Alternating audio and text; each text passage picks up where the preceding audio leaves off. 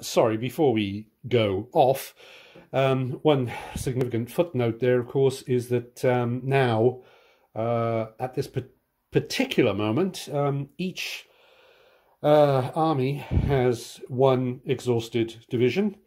So that means that the score, as it were, at the moment is 1-1. So as far as what the future holds, we shall see. So we arrive at the end of the French 8 p.m. movement, and as usual we have a number of interesting situations developing. Things are starting to get pretty crowded on the way to Quatre, because now we've got each hour, each turn, we have another division of D'Erlon's Corps arriving, and we can see the latest division that's arrived here. Things are so crowded that we've got let's see, who is it? Durbal and his cavalry division here actually hasn't moved because there's frankly nowhere for it to go in order to do anything in time that will make any difference whatsoever to the battle, because things are just too darn congested. So going as usual from left to right, and remember this is at the end of movement, so this is before any morale tests and before any combat. We have a little bit of combat over here. The lancers over here have decided to charge the sharpshooters who had come out of the Bois de Bossu in order to be able to fire on the lancers. So they are in the open, and the lancers were close enough to them that the skirmishers did not have an opportunity to flee into the Bois de Bossu, so they are actually going to be eliminated as being caught in the open by the lancers. These actually they're actually chasseurs, and they have moved away slightly from the skirmishers down here so that they can preserve themselves better and not contribute to division exhaustion. They thought about going into the wood, but that would have meant they would have pushed the skirmishers away, yes, but then they would have been disordered, which I didn't like, because then they could have been attacked whilst disordered, which could have meant that they might have routed, which would not have been good again for division exhaustion. So that's over there. There's been a general moving up. As I say, this division has now arrived, although actually all these troops here, the cavalry, Bachelot, as usual, is hanging back, so his division doesn't get exhausted. Foy has an exhausted division now, so he's just staying there in place. And we've got this artillery, this heavy artillery battery has become stationary, so that's a potent force. More of D'Erlon's troops arriving. This brigade has moved up here on the outskirts, not in, but on the outskirts of the Bois de Bossu, facing Alton's troops here. The other brigade that was with them is split off over in this direction. Let's see, we've got the cavalry that had crossed here at the bridge has now been able to move down as far as this position. It probably won't be able to do anything, and we're running out of time here. Artillery's moved forward a bit. This artillery is deployed and ready to fire in this direction. The main serious stuff that's going on is we've got 4 French brigades, one of which is, I think this extreme one over here is D'Erlon's troops. And then these 3 are Prince Jerome. This one couldn't make it into the front line because it had to recover from disorder and was back here. So we've got these now. They've deliberately put themselves, normally they would have been putting themselves within 400 yards of the enemy, preparatory to being able to charge them in the next turn. But because we want to, we need to do some serious pounding here, what they've done is they've gone forward into musket range. Now this does mean, fortunately for them, it means that we can see that the enemy that are facing them are either, well, none of them are stationary for a start. These are permanently disordered and they've just moved. But also the Allied commander, the Anglo-Allied commander, took a bit of a risk here, because those Brunswickers were moved rather freely around, and they're facing in completely the wrong direction. The idea there was that they couldn't be charged in this turn, and that's true, but they can be fired upon, and they are facing in the wrong direction, so they can't return fire. So that could lead to some serious problems. And then in other news, the cuirassiers, who've been floating around the battlefield, ready to get their teeth into something, are now in a position to be able to charge the Brunswick Light Division here in the next turn. And that should lead to some interesting combat. The overall, the grand strategic, grand tactical plan, as it were, for the French commander is to try to exhaust that second division. So which is basically Brunswick. If Brunswick can be exhausted, then you'd have 1-2 exhausted divisions, and the only exhausted division on the French side, if things go the French way, will indeed be Foy's division down here. So that would mean that the French had won. They might, if things get bad enough here, they may even be able to press their advantage to the extent of taking control of the line of communication here, which is the road to Brussels. But that's, I don't know, things are pretty congested up there. We've got Père, he might get involved to try and hold on to that. So anyway, so now that we need to do morale tests and then on to combat. Morale, for anyone who is in melee, the only melee situation we have is right here, and the only other reason would be if in close range of the enemy's guns. So we have that situation is the case there, and we also have that situation here, and so on we go. And here we are at the end of the French turn. So we've done our morale tests and we've done combat, and we see the situation as it stands. As we might imagine, the Lancers, of course, destroyed the skirmishers that were caught in the open. Then beyond that, it was all shooting, no more melee. So we had the shooting here from the heavy battalions, the French heavy battalions here and here, and they were able to register some casualties. Let me get the figures here on Alten's division. So Alten's division here actually lost, that is to say, sorry, here actually lost 2 strength points by virtue of the pounding from the artillery, but also the skirmisher unit that was on the just outside the Bois de Bossu that was lost also belonged to Alten. So they took 3 casualties there in that turn. Then we had, of course, well, as I say, the morale tests were taken. Nobody wavered in the morale tests. So then we had the shooting contests up here. Up here against the Brunswickers, 1 casualty was caused. No casualties on the French. 1 casualty on the Brunswick Light Brigade here. But the main event, as we can see, this scene of unspeakable slaughter, was where no casualties again were caused on the French, which is not really surprising because the enemy were neither stationary nor in good order, and the French unleashed their steady volleys against Picton's men, and they actually caused 2 casualties, but that meant that as the division was exhausted, it still had to test for morale collapse again. And, well, quite simply, they rolled a 1. So that meant that the morale collapsed again, which meant that everybody who was disordered became routed, and off they went. So Picton's division no longer exists on this battlefield. All that's left is a scene of unspeakable slaughter.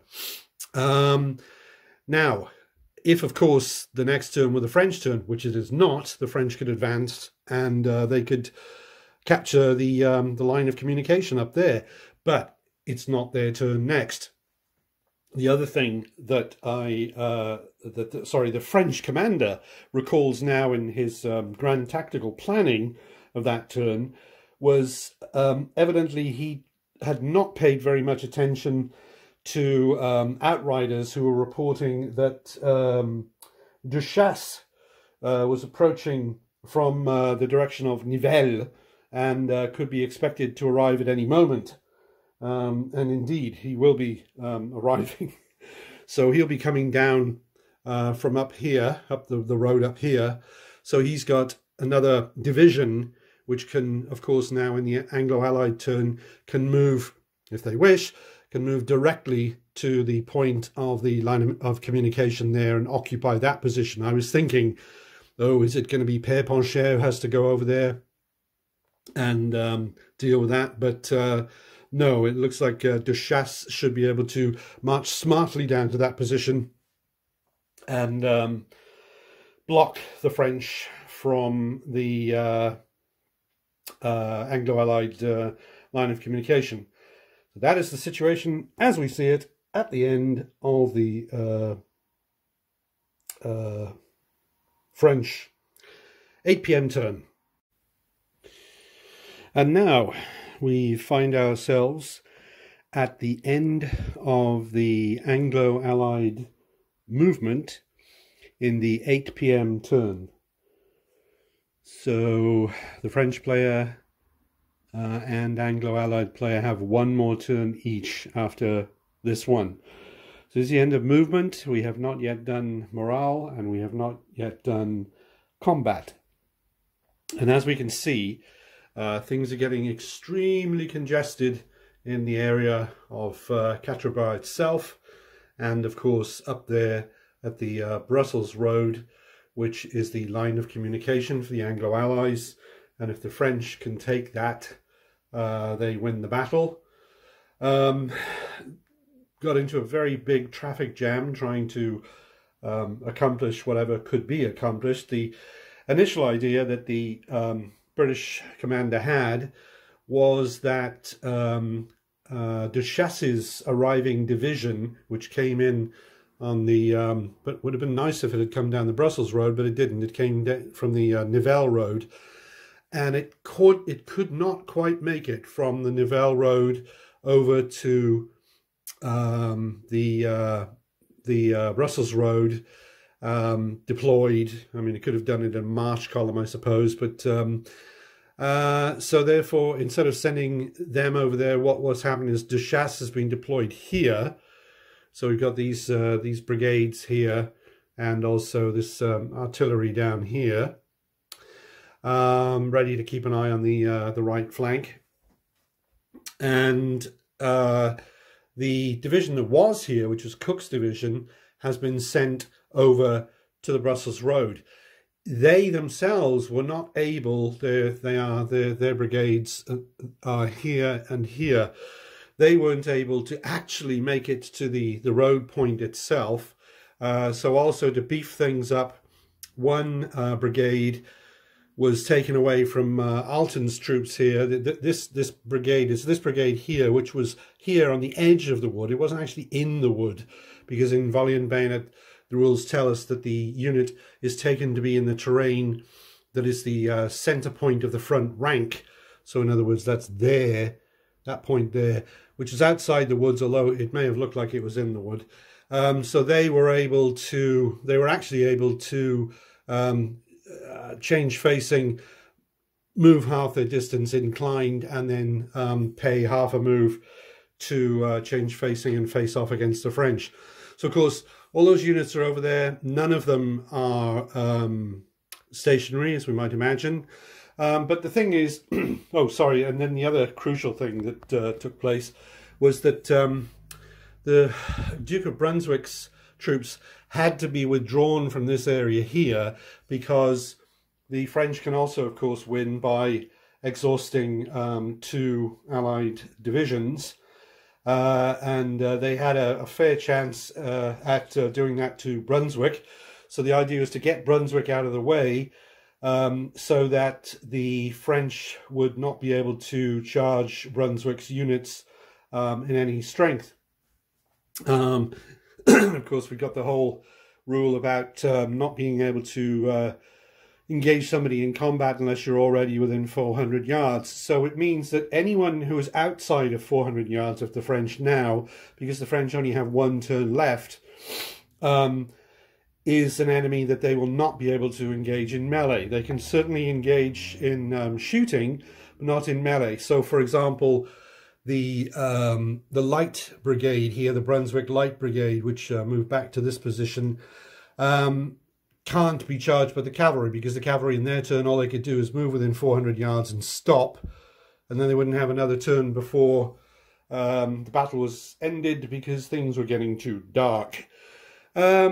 So that's what we have. And let's see, the other brigade of Brunswick has gone back to this point here, as we can see, all very congested. Père basically just he stayed there to keep his men out of the way, and so on we go to morale and combat. And that was uneventful. Everybody passed their morale tests. There were only a few. And there was some desultory fire, which had no results whatsoever. And we move on to the final turn, the final hour, I suppose, of the battle. We might say the 9 p.m. hour. So we go on to the French 9 p.m. turn. And here we are at the end of movement of the French final turn of the game. That's the 9 p.m. turn. We've had the last of the reinforcements have come on of Delon's corps. That's this division here has just arrived. As we can see, we've got this enormous traffic jam here. The troops at the back here, pretty much the French commander decided that as far as these men are concerned here in this region, the men are tired, and there's little more for them to do because there's a sodding great traffic jam, and these high-standing crops do slow one down a fair bit. So yes, they've arrived, and we've got all this cavalry, for example. We've got 2 divisions of infantry here, but they can't do anything. So it's nice to see them. It's been a while. And then over on the extreme left of the French position, Piret's cavalry have actually withdrawn, just in case the Allied commander has any last-minute idea of a sort of death or glory run up to the cavalry by these chaps over here, which are de chasse, to run up to the cavalry and take pot shots at them to try and exhaust Piret's division. So they've been withdrawn, so to limit the possibility of that happening.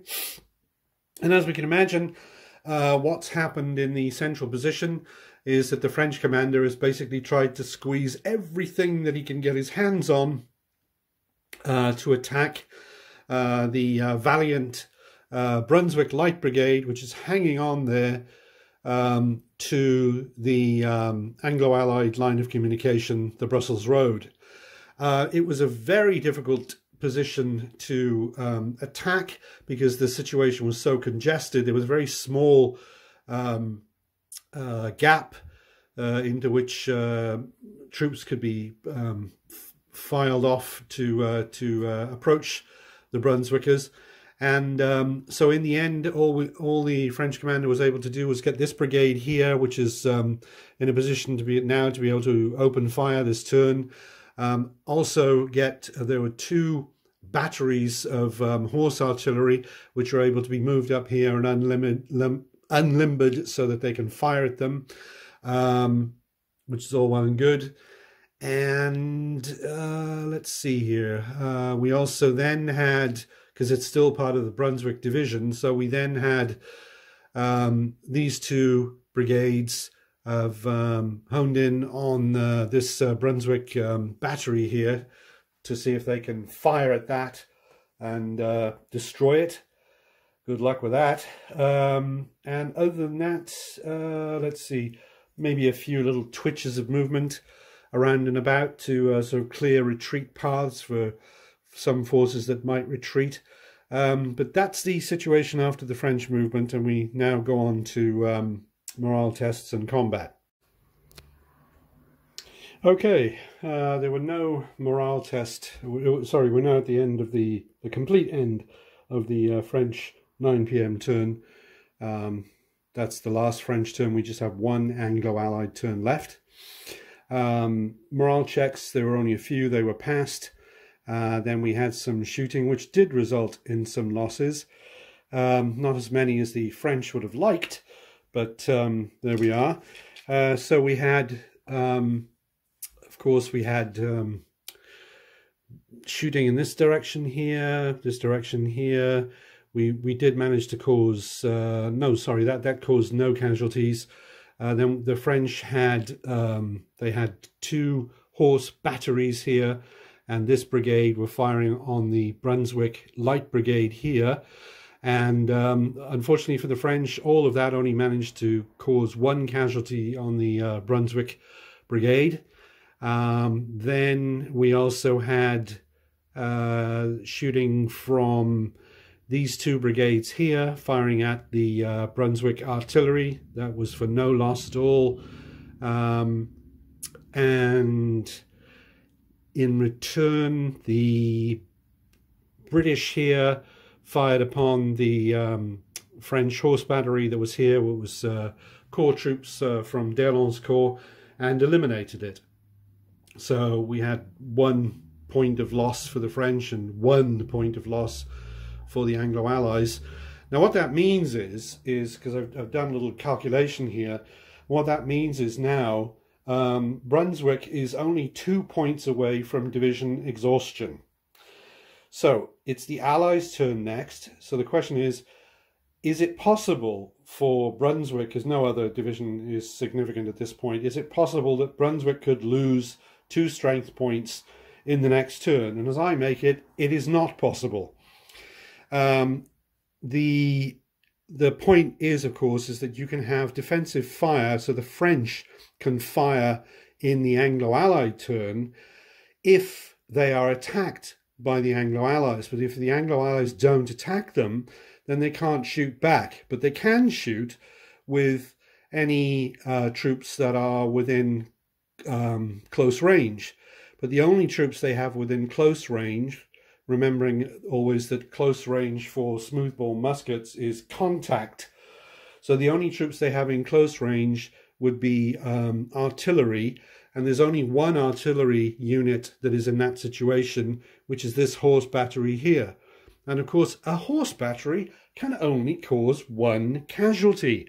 So even if that horse battery said, I'm in close range, I'm shooting at the Brunswick Light Division, at Light Brigade, sorry, here, and if it did score a hit, that would still only be 1 hit, which would mean that Brunswick's division couldn't become exhausted. So as I see it at the moment, we haven't gone into the Anglo-Allied turn yet. I'm not actually sure if it's going to be played out, because at the moment you could say that the French player has or might be obliged to concede. I mean, we can say, oh, we'll play the battle out anyway, see what happens. But what's going to happen is the Anglo-Allied player is going to make sure that whatever he does, he isn't going to take any losses. So actually all he has to do is stay exactly where he is and not fire on the French. And if he does that, then he can't possibly take any more divisions exhausted. And so that would mean that, if we recall, we had Picton's corps, which is actually 1 division. So Picton's division, and corps indeed, was not only exhausted but collapsed. So it's gone. So that's 1 division exhausted. And then on the French side, the French had the exhaustion of Foy's division here. Okay, so that's one each. And in this scenario, if they if they're tied, then the Anglo-Allies win. As we can see, it's awfully close because, I mean, whether the French could take this position and, when and how long and they could hold it for and so forth and so on, it's a bit of a muddle up there. But we are literally, in terms of a finely balanced scenario, that would mean that the Anglo-Allies would be, well, they've got 2 strength points in hand, but even if the French took away one of those, they'd have 1 strength point left. So it is fairly finely balanced. And I mean, obviously with all the vagaries of what the commanders actually did in this battle and chance, rolling dice and so forth and so on, we can also see, I don't want to start reviewing the battle as a whole yet, but oh gosh, I can't wait saying one thing. We can see that in terms of D'Erlon's reinforcements, and also in terms of Kellerman's reinforcements, so we got these 2 brigades here for Kellerman, and then we've got D'Erlon's reinforcements. We've got 2 divisions here, which haven't seen any action, and then we've got other divisions further back. I suppose I think what is it? These chaps. First division, yeah. This is a division here. That one and that one. This brigade, this brigade. I mean, they're moving into position, but I don't believe they fired a shot or had a shot fired at them. So that's 6 brigades of D'Erlon's corps. I think only. Is it only? Let's see. 1, 2, 3, 4, 5. Yeah, I think perhaps only one of the divisions of D'Erlon's corps has actually fired a shot. Which is to say that one there. So, and this, remember, this is the scenario where D'Erlon arrives, well, D'Erlon arrives, as it were. He arrives early as opposed to his whole corps arriving, which is like half the French army, arriving at the last turn, 9 p.m. So D'Erlon arrived at, his first forces arrived, I think it was at, let's see here, 6 p.m. So we've had 6, 7, 8 and 9 p.m. his forces have come on. It's been too late in the main because they're just so choked up on the road and they're a long way away. But anyway, the battle's not technically over yet because the Allies could still have a turn. I'll think it over and, well, we shall see.